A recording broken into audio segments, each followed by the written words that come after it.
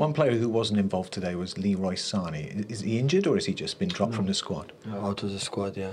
Sorry. No. What does he have to do to break back into this first team?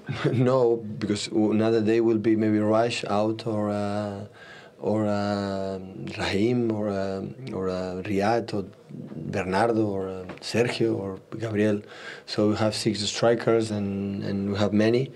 And today I took that decisions for the way the opponent play, for what I see every day. That is the reason why. But of course, Leroy was so important last season for us, and hopefully the season will be so important for us.